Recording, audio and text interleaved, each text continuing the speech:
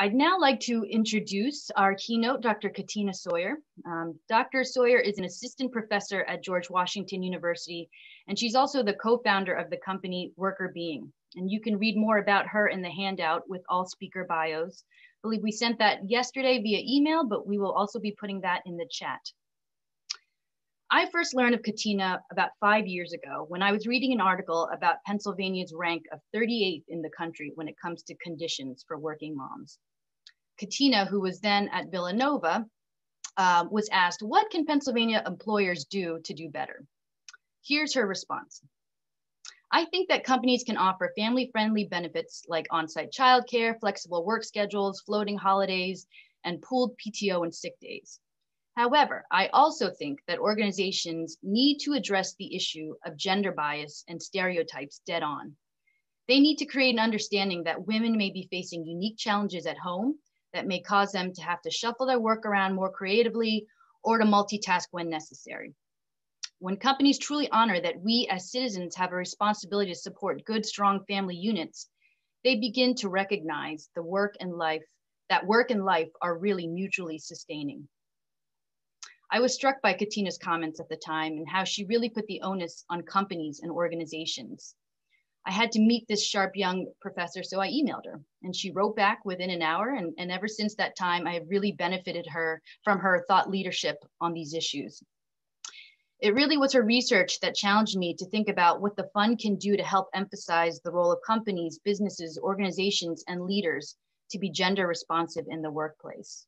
So now, as we welcome back 4 years of our champions, both companies and individuals who've been active in creating culture, policies, and initiatives that show an understanding of what Katina was talking about, it seems very fitting to also welcome her to share her insights as well. So Katina, I'm happy to give you the floor. Hi, everyone. Thank you so much, Michelle, for that awesome introduction. I really appreciate it, and I'm so happy to be here. The work that you all do is amazing and so needed. And so I'm just glad to be a part of this and to see all you folks here supporting the work that's being done, which is so wonderful and helping so many folks. So I am going to share my screen now with you, and hopefully this is going to work and you will see it. Can you all see this window? My slides? Yeah, perfect. Okay, great.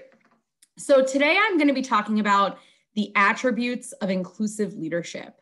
And the reason that I'm talking about this is because I was lucky enough to be awarded a grant from the National Science Foundation, which has allowed me over the last few years to study what it is that is actually encompassed in inclusive leadership. Michelle mentioned that I have a company called Workr, and through that company, we've offered over the years many trainings in the diversity, equity, and inclusion space.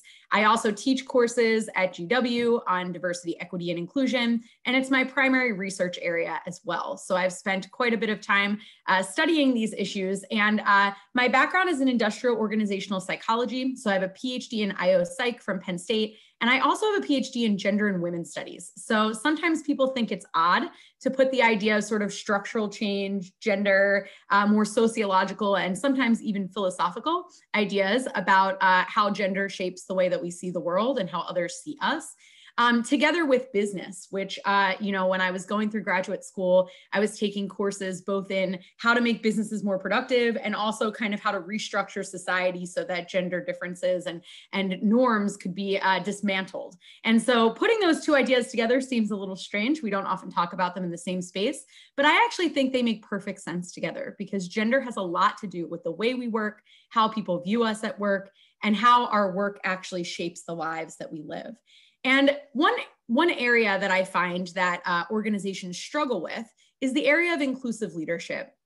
And the reason for that really lies on the fact that academics, individuals who are researching these topics have spent a lot of time studying and understanding what not to do when it comes to DEI. So don't create a harassing environment. Don't create an environment where there's unequal distribution of opportunities, et cetera. But we don't know a lot about what to do. So I would deliver trainings on DEI, and at the end, leaders would be very interested and say, this is great. You know, I'm so excited about getting on board with this. What do I do once our company is sort of at the neutral place? How do we move it into being proactively inclusive? And the research doesn't really have an answer for that right now. And so through my NSF grant, I've been working to better understand the answer to that question so that I can both inform clients who are interested in proactive inclusivity, as well as students who often have this question as well. So that's what we're going to be focusing today for our time together. And so I'm curious with all of you, if you might take a second for me and think about what you think inclusivity entails. So maybe we can do a quick chat function here and try to talk about what it is that you think inclusivity actually entails, or if someone wants to take themselves off mute quickly and just share with me some words that they think might be a part of what inclusivity entails. So if anyone here wants to throw something in the chat, what you think is involved in inclusivity, I would love to hear from you quickly. So throw your ideas in, just get some things going. Yeah, all voices are respected and heard equally. That's great, Tiffany. Creating a space that everyone can access and where they feel comfortable and welcome. Wonderful. Actually listening to people's views and thoughtfully considering them. Yes, listening is not just about hearing people, it's also about making other people feel heard, right? Not judging anyone, creating a culture where everyone is equally valued, being adept at discovering what each team member needs to be at their best. These are wonderful. An environment where people feel welcome and have access to the same opportunities and resources. Yes. So you're all doing awesome. These are large components of what I'm going to present to you. But the big issue of what I'm going to present is that everything about inclusive leadership has to be behavioral, right? So how do we ensure that there's equal access to opportunities and resources? How do we actually lead meetings more inclusively? How do we make sure people feel heard and respected, right? So we're going to talk about that in a little bit. But these are wonderful and certainly a big piece of the puzzle here. I saw the use of the word equality a lot. Equality is part of the puzzle, giving everyone the same thing, but we're going to talk a little bit about the idea of equity, which is giving people what they need, which was also mentioned in here. So inclusive leaders actually practice equality and equity, which we'll talk about. So glad to see both of those things came up in the chat. So I want you to think about a time that you might have enacted inclusive behavior.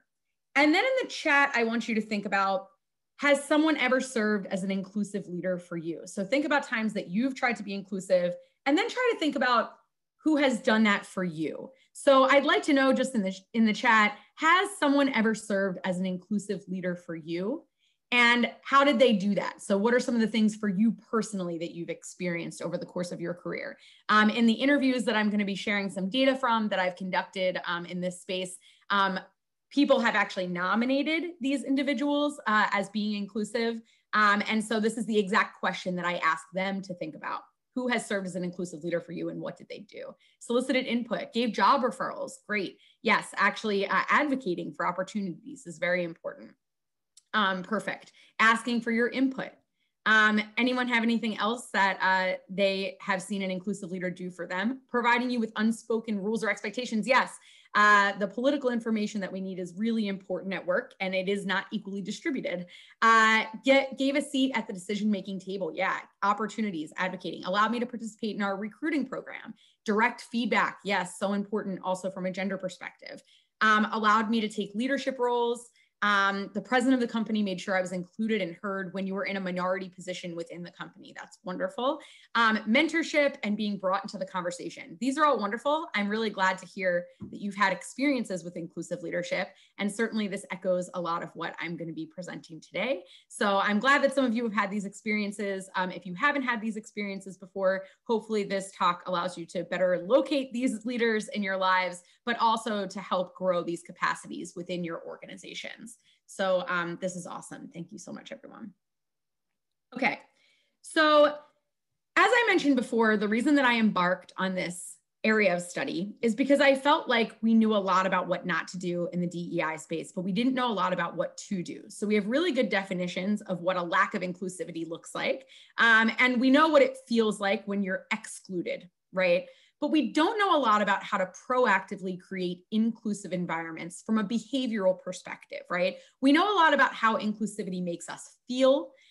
So in the academic literature, a lot of the ways that people describe inclusivity is a feeling of belonging, a feeling that everyone is welcome. But that kind of begs the question of, well, how do I make people feel welcome? How do I make people feel that I belong? And also, not just how do I create an area of belonging and welcome, but how do I ensure that that belonging and welcome extends beyond people who look like me as the leader and actually extends to a diverse team of people, so that I'm not assuming that what makes me feel like I belong or like I'm welcome is actually the same thing that makes everyone feel like they belong or they're welcome. So this is a really key, important competency that we've overlooked in leadership because truly we don't know how to train people to be inclusive. So this is a missing puzzle piece that I'm working on to fill. So how am I doing that? I actually did a pre-study for this where I interviewed over 50 individuals who are not in STEM to kind of derive some of the questions and behaviors that might inform the current work. In the current work, what I did was I interviewed 43 individuals in STEM, which is science, technology, engineering, and mathematics industries. And the reason that I selected STEM is because what I found in my initial study was that the individuals who were reporting these behaviors were often in industries who were further along in terms of their DE&I journeys. And it seemed that the behaviors varied according to individuals who were facing more barriers within their organizations to inclusivity versus leaders that were in organizations who for a long time had already been focusing on DE&I or already had employee bases for a long period of time that were more diverse. And so why I decided to focus on STEM was because if we pick an area that has traditionally been less diverse, so there are there's a much lower percentage of women and racial minorities in STEM than there are in other fields.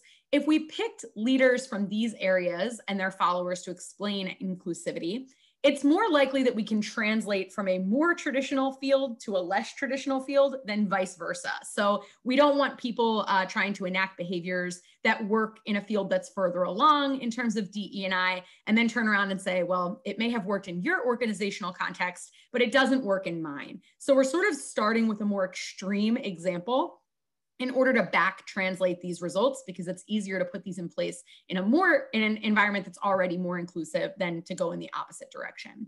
What we did was we identified individuals who are minorities in STEM, and we asked individuals to self-identify as minorities, and most individuals that we found were identifying as either women or racial minorities. We also had a variety of individuals from the LGBTQ community, as well as leaders that they nominated as being inclusive. So not only did we identify individuals in STEM who are minorities, and ask them about how have they benefited from inclusive leadership and what does inclusive leadership look like to them, but also we interviewed the leaders that they nominated. So we asked them, could you give us the name of a specific person or people who have been inclusive to you? And then we asked those leaders, what are you doing? So sort of two different perspectives on the topic.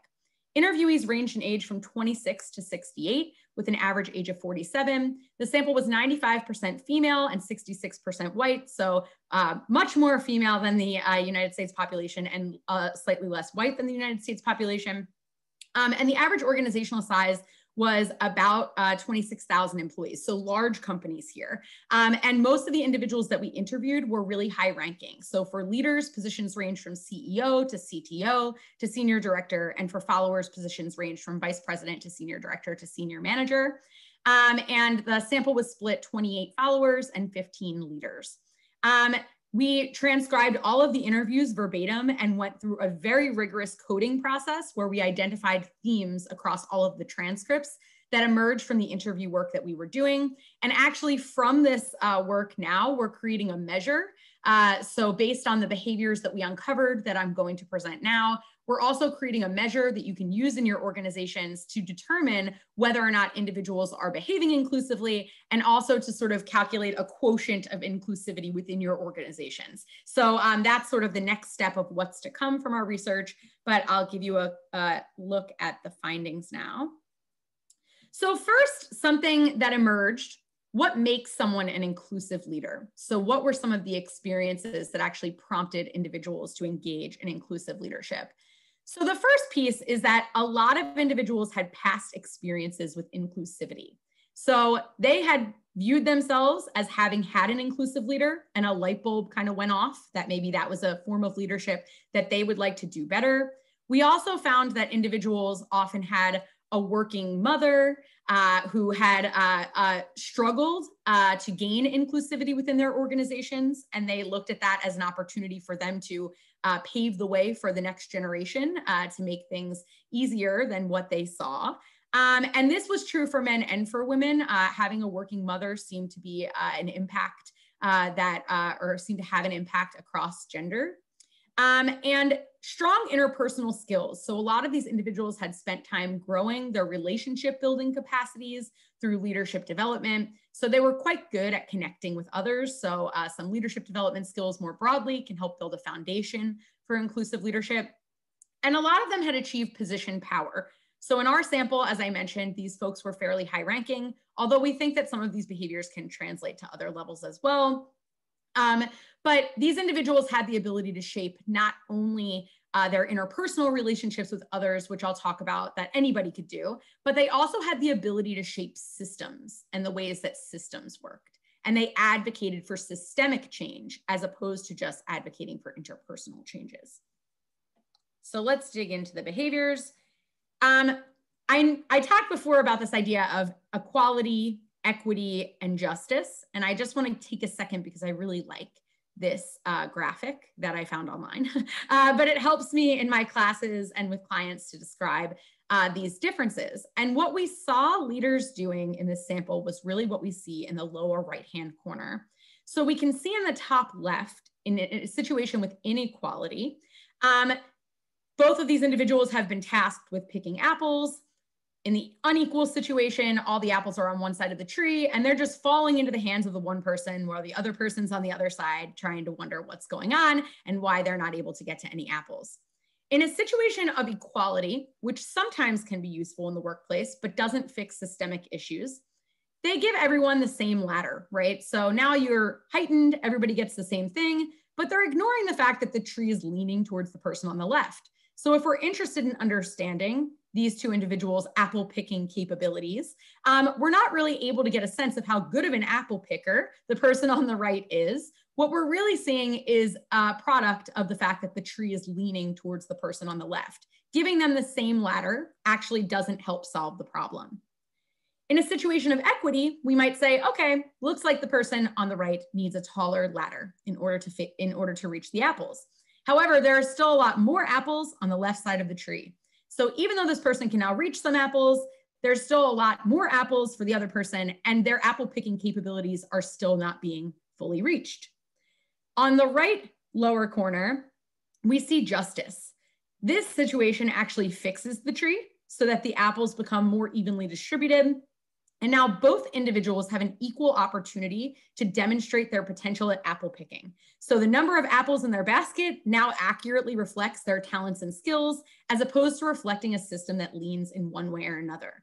And when it comes to gender, we know that the tree often leans away from women. And when it comes to racial justice, we know that the tree often leans towards white people and away from racial minorities. And we could think about this in a variety of different diversity characteristics. And of course, all those characteristics intersect. And so it creates sort of compounding injustices that we need to right the tree for. So when I work with clients and when I talk to students, I don't want them to be in bucket upper left-hand corner or upper right-hand corner, giving people the same ladder. I want them to really think about how can we fix the tree and creating systemic change in organizations as opposed to Band-Aid solutions for injustices, which is what these leaders are doing.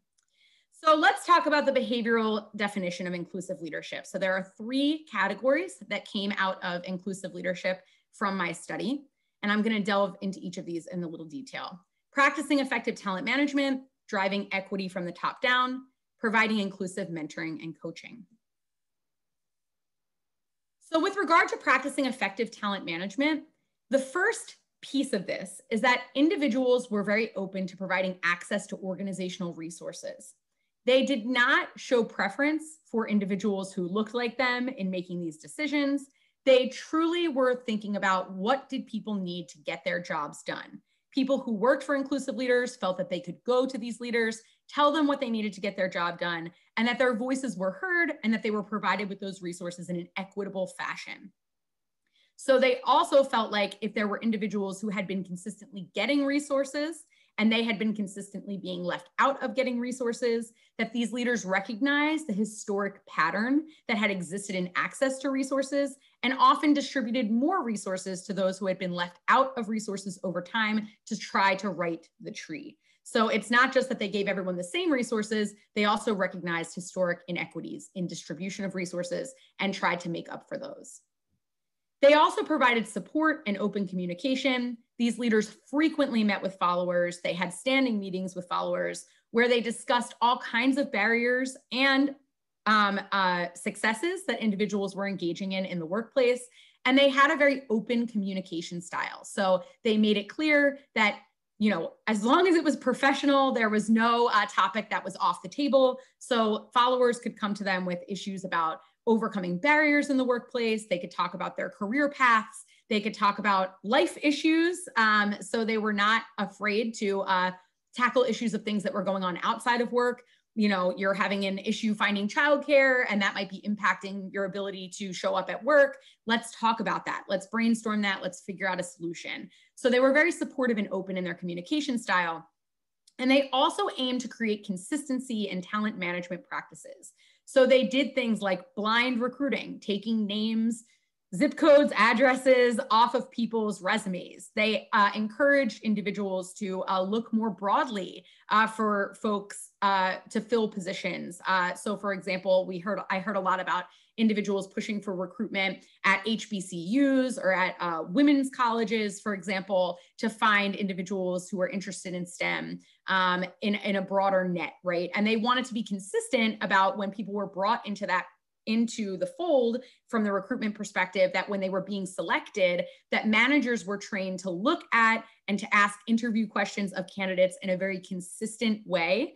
And they also built safeguards into the process to ensure that people weren't being viewed differently because of their identity as the selection process unfolded. So they monitored very carefully who was being recruited, how recruitment was being done, and what information was being taken into account when people were being selected. And they also took a look at ensuring that performance management systems were equally, everybody had an equal chance in performance management, that ratings weren't skewing in one direction or another based on identity. And they also ensured that professional development opportunities were distributed according to talents and skills, and that they were giving an equal opportunity for people to demonstrate their talents and skills. So they saw themselves as sort of providing a soil for individuals to grow in, and they equally watered all the plants. And then if one plant grew higher than the other, that was a good indicator that that person was actually the top performer. But they weren't neglecting certain plants and watering others, and then looking at how high those plants grew and thinking, wow, that's about their talents and skills. They were really ensuring that they were providing a fertile ground for everyone to grow, and then distributing performance rewards based on who did the best in that equal soil, basically. So that was the effective talent management piece. They also tried to drive equity from the top down. So they created formal avenues for enhancing equity, like employee resource groups, workshops, or leadership development programs that were targeted toward minority employees. And they also engaged in a lot of diversity and equity and inclusion training and awareness raising. And they provided budgets for these things if they had the capability, or they advocated for budgets for these things if they did not own those budget lines. They also were willing to demonstrate courage, so they pushed back against other leaders or other individuals who might report to them when they saw bias. They didn't let it sit. So a great example of this, a very, very senior leader in a tech company was in a board meeting. They were advocating for who should fulfill the next very high level slot within their company. And all these interviews are anonymized, so I have to be careful not to share any identifying information. But basically, he brought to the table a woman that he had been mentoring for a long time, who was extremely equipped to take on this position and was going to advocate for her to take on the role. And after he advocated for why he thought she was a good fit, another man in the room said, yeah, I'm sure you really liked mentoring her. She's really easy on the eyes. and distracted the conversation away from her talents and skills, which were the highest and most qualified of all the candidates that had been put forth. He said he recognized this as an opportunity to change the culture in the room. He waited an uncomfortably long period of time, paused, and said, what that woman looks like has absolutely nothing to do with this conversation. I want to retract that information from our conversation because it's distracting from her talents and skills. We haven't made comments about people's appearances who are men that have been brought up in this conversation. And so I'd ask us all to not consider that, and I would prefer no one to make a comment like that again. And he said there was a long pause, and the guy that made the comment said, you know, I want you to know I was just joking. I realize she's very talented. And he said, well, I'd like us to be in a workplace where no one really finds that kind of joke very funny. And he said the whole room kind of went silent, and he felt happy that he said it, but he wasn't sure how it went over. And after the meeting was done, he said he received multiple emails from men in the meeting saying that they appreciated that he made a comment because they also felt uncomfortable but didn't know what to say. So sometimes breaking the silence and creating an opportunity for individuals to recognize that a culture shift is necessary can be just the thing that's needed to start actually changing the culture towards inclusivity. They also encourage informal support for equity by attending ERG meetings, by kicking off trainings, by doing things that demonstrate that they believe that these avenues are important. And they also are encouraging other people to attend and speaking about constantly the importance of DE&I in the workplace. And the last piece is providing inclusive mentoring and coaching. So they recognize that some individuals are more likely to be overlooked in the organization than others. And so they aim to provide targeted visibility for individuals who are less likely to be seen because they've been less represented historically within the organization. So they provide exposure for minority employees by connecting them with high-powered individuals. They make sure that minority employees understand their value, talents, and skills by giving them clear feedback about their strengths and weaknesses. They enhance their organizational knowledge and political access by giving them information that other folks might be getting informally that they don't feel these individuals are likely to be getting. And they really strive to overcome their personal blind spots, and they're very open to feedback. So they ask for feedback about their inclusivity and the extent to which they could get better and grow. So to wrap, because I only have a minute left here, people reported widely that inclusive cultures bring results. They said that individual performance, team performance, and organizational performance increases. The perceptions that you're best in class rise, which make it easier for you to recruit and retain great talent. And everyone is able to move throughout the organization based on their potential and talent. So people report higher job satisfaction, greater commitment to the organization, lower turnover, and lower turnover intentions. So thank you so much for your time. I really appreciate it. I know that was kind of a rapid fire talk on inclusive leadership. Hopefully that was helpful. And if anyone has any questions for me about this presentation, you can send me an email. You can find me on social media at Workr, and you can visit my website, workrbeing.com, to find more information. We have a blog, we have a podcast, all kinds of stuff there, which centers around employee wellness, but also DE&I as a component of wellness. So I am gonna turn it back over, and thank you so much, everybody. Thank you, Katina. We do have time for a question. If anyone has anything that they want to send through the chat now, we can certainly make time for that. It was a lot to absorb, but I really appreciate how concrete the examples were, and how just you know, to be able to implement things that are really concrete and you know, applicable to a lot of different workplaces and organizations. Yeah, if anyone has a question, I'm happy to field question. I see some stuff that popped up in the chat while I was talking about the visual. I was so happy that someone found it. Oh, asking about, is the study published somewhere we can find it? That's a great question. We are working on publishing this study right now, so I have a preliminary version of it written up, but I can definitely let Michelle know when we're ready to release it so that you all can have a copy. The goal of the NSF grant is to ensure that there is widespread distribution of these findings, so the most number of people can implement it in their workplaces. So I'm sure that they would love for all of you to have it as well. Great. And Katina, I know that you have a podcast where Yes. I think that you tackle some of these issues. Do you want to tell people how they can find that? Yes. So my podcast is on workrbeing.com. That's WORKRBEEING, like a little bee. And you can find episodes there about all kinds of DE&I related issues. I see some stuff coming through in the chat as well. So the example was men to men. What about women to men? So we didn't have a lot of men followers in the sample because we had specifically targeted minority employees. I mentioned that we had some individuals from the LGBT population. Those individuals actually were women. So we did not have very many men in the sample at all who were followers. The ones that we had in the sample were leaders. So I don't have a lot of examples from my data of inclusive women leaders to men, although I would assume that men who hold other identities that are minority identities would similarly benefit from, as well as these acts will translate. People talked about how whole teams really loved working for these inclusive leaders and benefited from their leadership regardless of their identity. So we hope that that will generalize, but there's further studies or further research that we could do on that.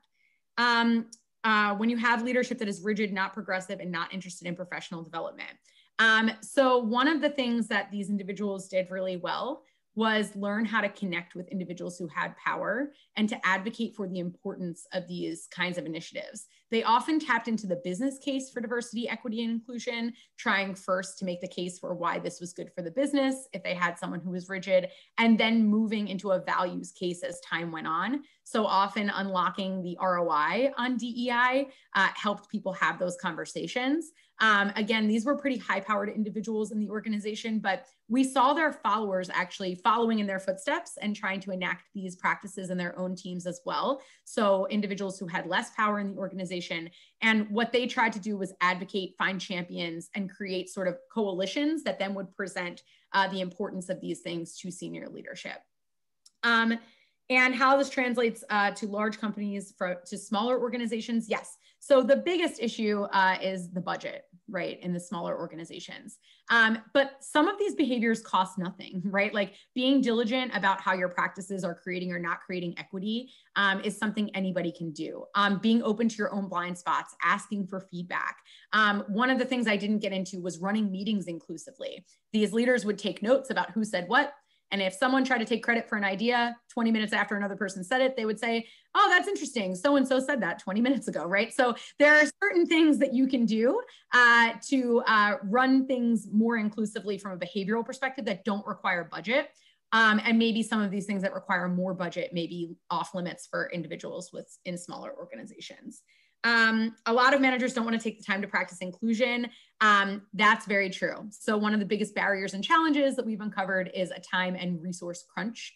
And I didn't get a chance to get into how these inclusive leaders navigate that tension, but what they need to do is weigh the risks with the rewards. And often what they'll do is camouflage DEI strategies as other things, which I could get more into, to try to create longer term change so that they don't get ousted from circles of influence immediately. So you can't come in just like, I'm going to change everything here and expect that the leaders are going to just like accept it off the bat. So they're quite politically skilled in the way they proffer these things. And they talk a lot about navigating risks and gaining rewards. And sometimes they have to pick a longer term, slower growth strategy than a quick win. Okay, perfect. That's all that's in the chat. I know I've gone over time, so I don't want to hold you up here, Michelle. You're good. Thank you, Katina. That was excellent. Thank you. Thanks, everyone. These are great questions and comments. Thank you. Great.